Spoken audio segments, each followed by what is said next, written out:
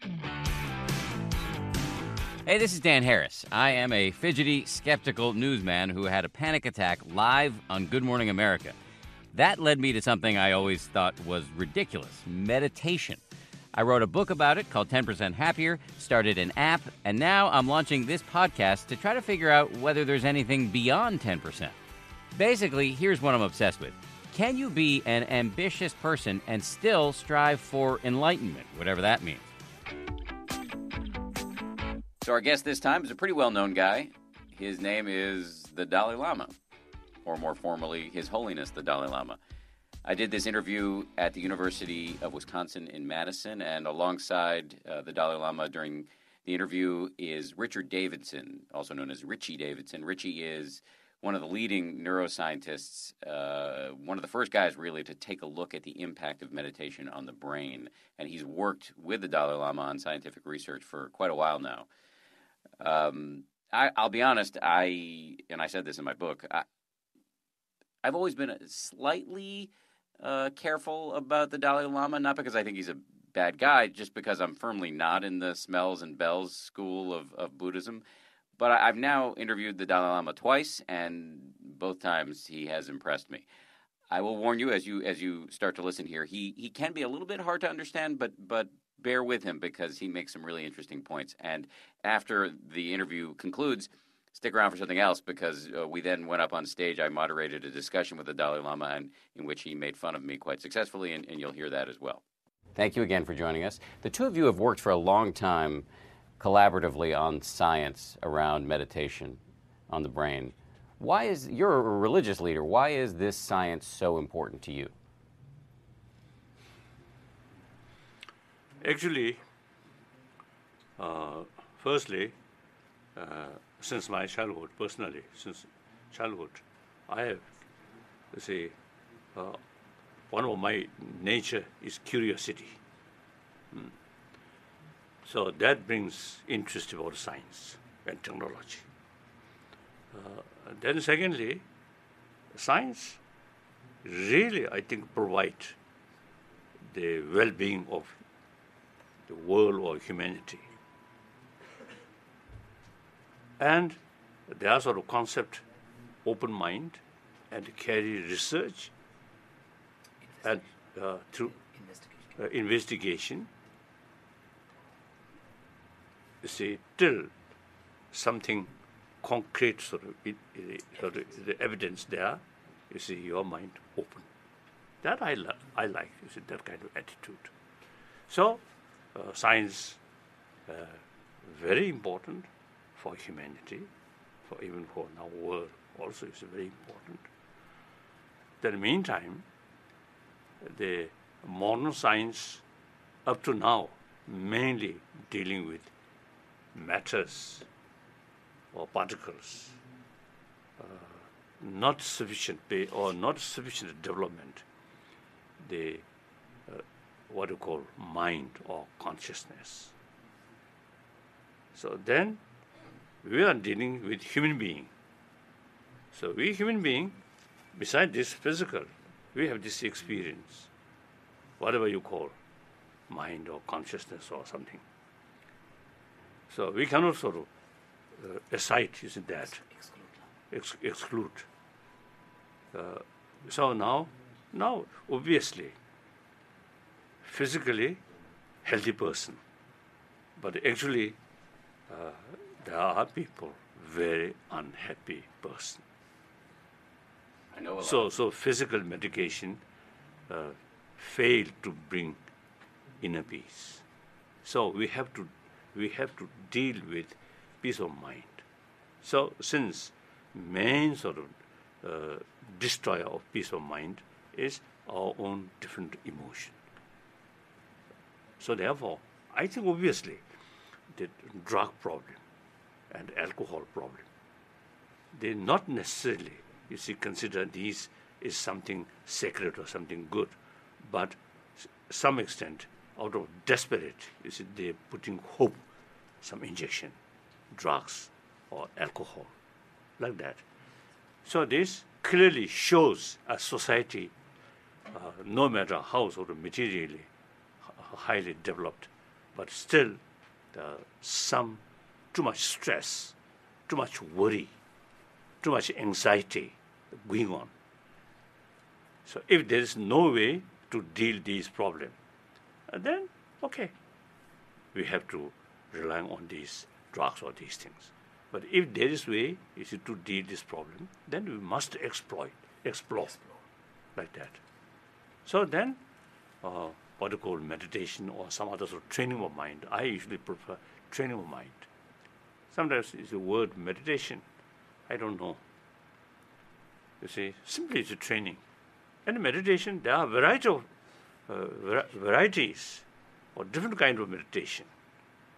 Basically, analytical meditation and single-pointed sort of meditation. So usually you see people consider meditation means close eye, like that, and mind not thinking, or sometimes we call thoughtlessness state of mind.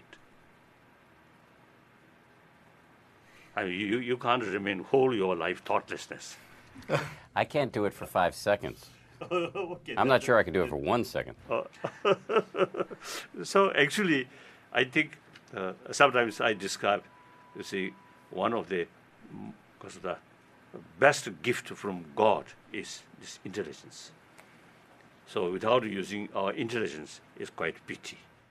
So, Without using our intelligence? or intelligence, yes. Yeah. So the analytical meditation goes very well. Analytical meditation and research and intelligence go together. Actually, I often, you see, mentioning my friend, you see, they also in the laboratory research work, they also, you see, use intensively about analytical meditation. During that period, you see, fully concentrate on particular subject, the hearing or these or smelling, not active. So it's some, because of the noise come, he may not sort of attend it or attend. Not pay attention. Pay attention. Because the mind fully concentrate in a certain point and research, thinking. So that is analytical meditation. I feel, according to my own experience, the emotions also, you see, have some low level of intelligence. So combat or counterforce destructive emotion. Also, you see, need the extensive sort of intelligence because of backing. Just thoughtlessness state, thoughtlessness, temporary, okay. But long run, the effect, I think, limited. So you've said a bunch of things there that I want to react to and get you to clarify a little bit. First of all, I want to tell our listeners that occasionally, even though your English is very good, you do turn to your translator to help for a word. So if you're hearing another voice there, that's what it is. And I want to talk about the difference between analytical meditation and the more traditional kind of meditation that to the extent that anybody meditates, most people do.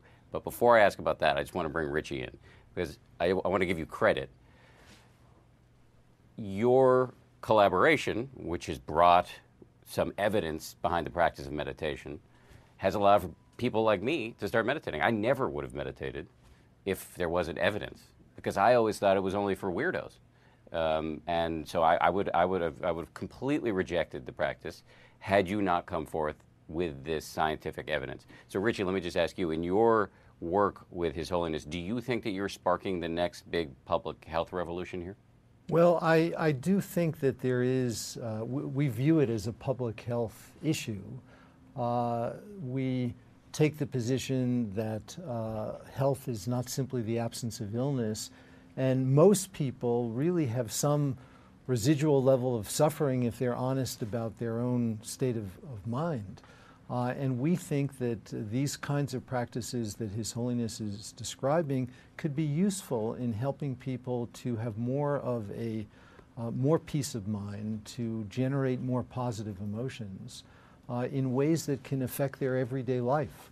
And so I think that this is very much a public health issue, and it's public health because disturbing emotions, we know, cause changes in the body that impact our physical health. And so there is evidence to suggest that people who are happier and who have higher levels of well-being actually have biology which is more conducive to health. And so I think it's very much a public health issue, and our aspiration actually is that these practices can potentially reduce healthcare costs because it can enable people to be more healthy. So I want to state the obvious. I think we would all agree. The most important evidence is the evidence you will gather if you do the practice. So the scientific evidence is compelling, but I don't think people, it may get you to start meditating. I don't think people continue to meditate because they think their prefrontal cortex is getting thicker. They continue to meditate because they're less of a jerk to themselves and others, and it feels better. So I think I just want to clarify, I do think the most important evidence ultimately is the evidence you will gather in your own personal experience. But along those lines, Your Holiness, you were talking about the difference between the sort of traditional shamatha meditation, which is kind of a term of art, but the meditation that most of us are taught as beginners, which is to focus on our breath, then when we get lost, we start again. But there's a different kind of meditation, which is analytical meditation. What is that?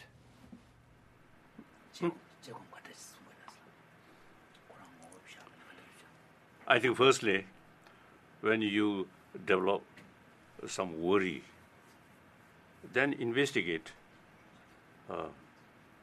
what is the worry and come from where come, and what's the nature. You can't find.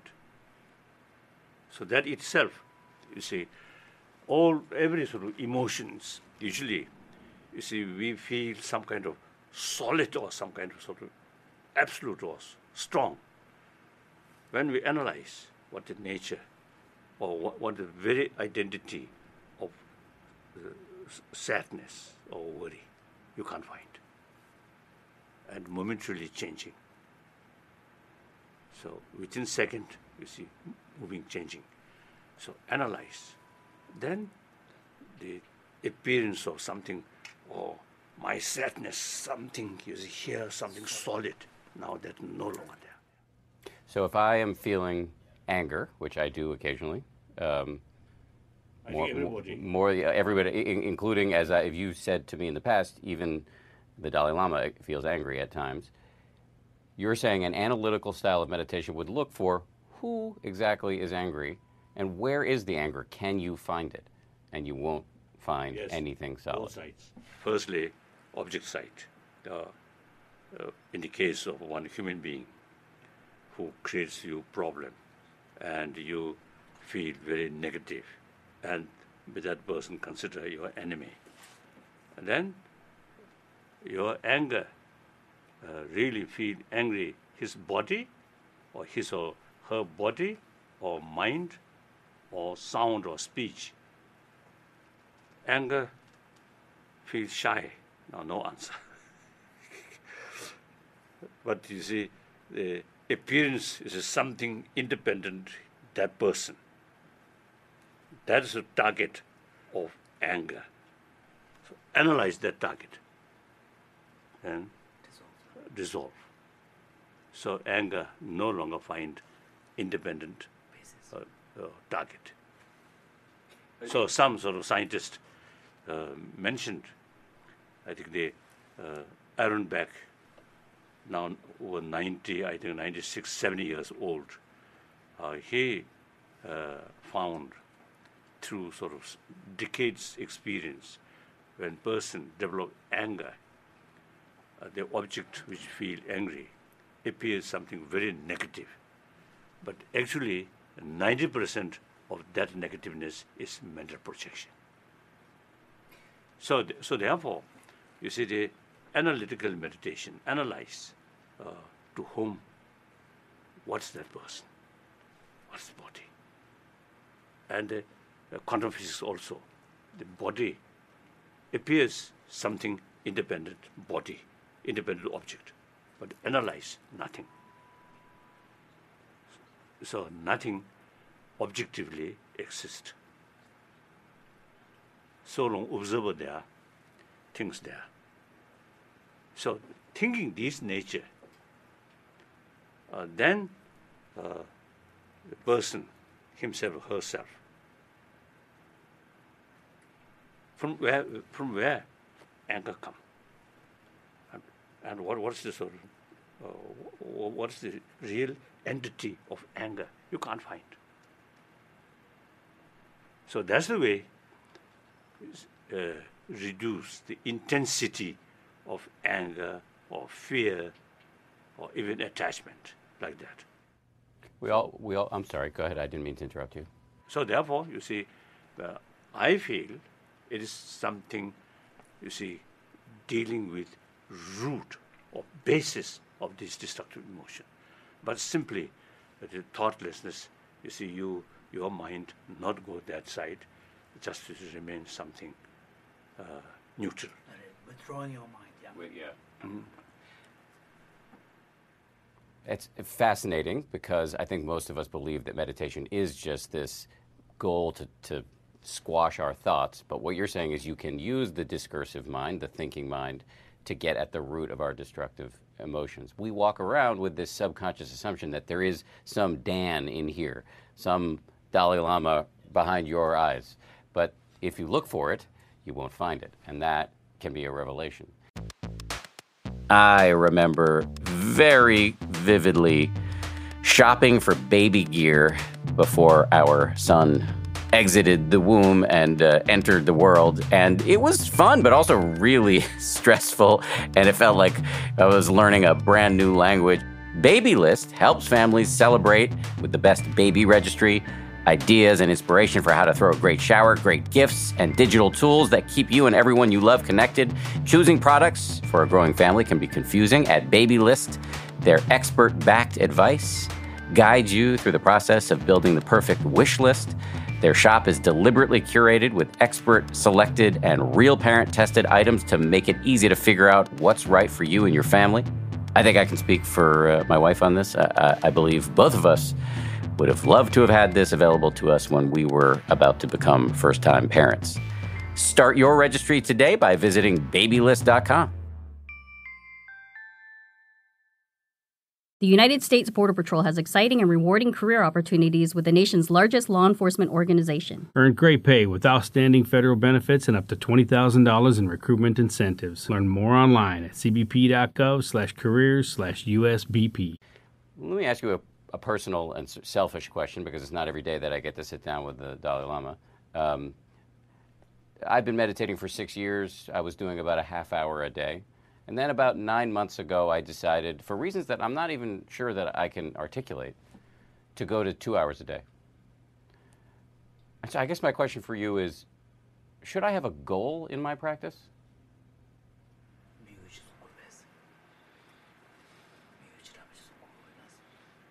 I think the general speaking about well-being of humanity, then our goal should be happy life. Firstly, start individual, then family level, then community level, then finally entire 7 billion human being through awareness, through education. It is possible. Basic human nature is more compassionate. That also now scientists, you see, they sort of find basic human nature is more compassionate. That really, you see, the basis of our hope. If basic human nature is anger or negative, then useless, make effort. Any effort, its result will be temporary. But basic human nature is more positive, more compassionate. So there is real sort of possibility to build more compassionate world, compassionate humanity, and compassionate world. So utilize our intelligence maximum way to promote basic human value, human nature, compassionate nature. It's interesting to me that when I asked you, should I have a goal, you went directly to improving the situation for all humans. Yes. But in my reading of the suttas, the early Buddhist scriptures, the Buddha himself was talking about enlightenment. You didn't use that word. I'm sort of talking humanity. If entire humanity are Buddhist, then I will talk about Buddhism. But that is not the case. But what about for an individual like me who practices Buddhist meditation? Should my goal be to try to ensure the well-being of all sentient beings, or should my goal be enlightenment? What is enlightenment anyway? Individual case, of course, generally speaking, historically, Western world, a non-Buddhist country, Buddhism historically belongs to East, mainly come from India and then China and so on, these countries. But now in modern time, because of a lot of communication, a lot of information, now as a human being, you see, there are people who really showing genuine interest, and not only interest, but they find some benefit in individual case. So then similarly in Asia, traditionally not Christian country, Judeo-Christian country or Muslim country, but large number of Christians, large number of Muslims or Jews, it's okay. Religion is concerned, individual's right. Culture is related with the community. So there are a number of Westerners who really follow Buddhist tradition, Buddhist practice. So so these also have the right. Now, one important, I always make clear, individual who really found some effective sort of result through Buddhist practice, and it's his or her right to follow that. At the same time, you must respect your own traditional religion. At the time, we are really making effort to promote religious harmony. So, I'm Buddhist from childhood. You see, I never say Buddhism is best religion. No, according to different people. To some people, you see, certain religion is more effective. So for that person, that religion is best. Like food, we can't say thousands different sort of meals. You can't say this is best, or medicine, this medicine is the best. No, we cannot say, according individual sort of taste or mental disposition. So therefore, if you have genuine sort of interest about Buddhism, there are two major traditions, Theravada tradition or Pali tradition. That's the foundation of Buddha Dharma. Then another level, the Sanskrit tradition. Obviously, Pali tradition is mainly relying on Buddha's own word or quotation. The Sanskrit tradition extensively use reasons. So, the special text, logic, also there. So therefore, I usually use to describe the proper or unique Buddhist way of practice is utilize human intelligence in the maximum way, through that way transform our emotion. Then our ultimate goal is this mind, which up to now slave of these destructive emotion, ultimately ignorance, is not nature of the mind. If ignorance is nature of the mind, then we cannot learn. Obviously, through time, we learn many things. So that means basic nature of mind is clear light, clear, knowing. So now Buddha means, enlightened means, you see, the ignorance part reduced, finally completely eliminated. Then the fullness of wisdom or awareness developed. That's Buddhahood. So the basis of Buddhahood is clear light mind. Can I get there, or can I go beyond 10% happier and get to what you're describing in this lifetime? Oh, certainly. I think you much younger than me. So even you see,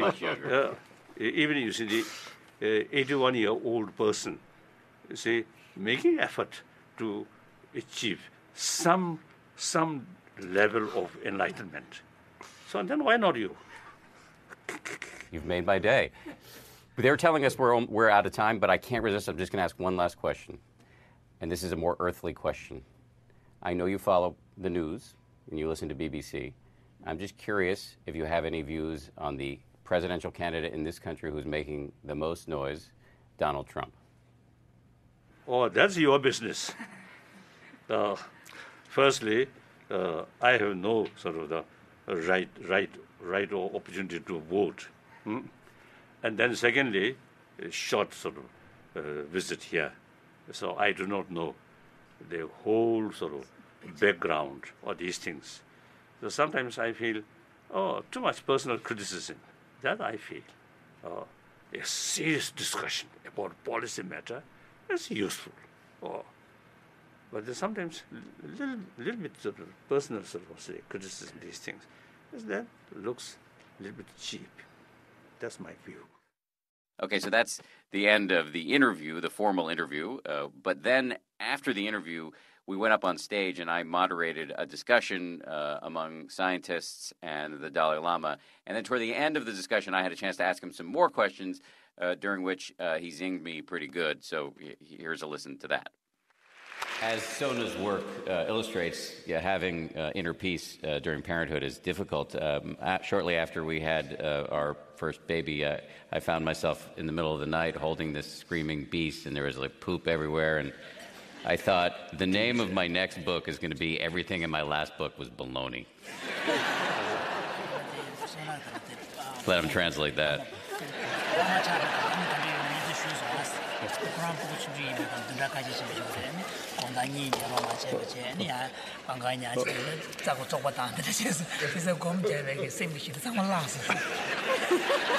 got him. So that is, if may I say so, that's the indication of your sort of experience of meditation, still initial stage. So now it's confirmed I'm a terrible meditator. Even the Dalai Lama thinks so. It's kind of like the opposite of Carl Spackler from Caddyshack, who was told that the Dalai Lama has guaranteed him total consciousness on his deathbed. Thanks for listening, and check out the new podcast that we just posted with the lead singer of Weezer, Rivers Cuomo, who is a very serious meditator, as it turns out. 2 hours a day, so an hour in the morning, hour in the evening. I've done that every day since 2003, except for one day in 2009 when our tour bus crashed. But you did the 2 hours when you woke up in the hospital? In the hospital bed. If you like what we're doing, please subscribe, please rate us, please give us a good review, and we'll be back with much more very soon. Take care.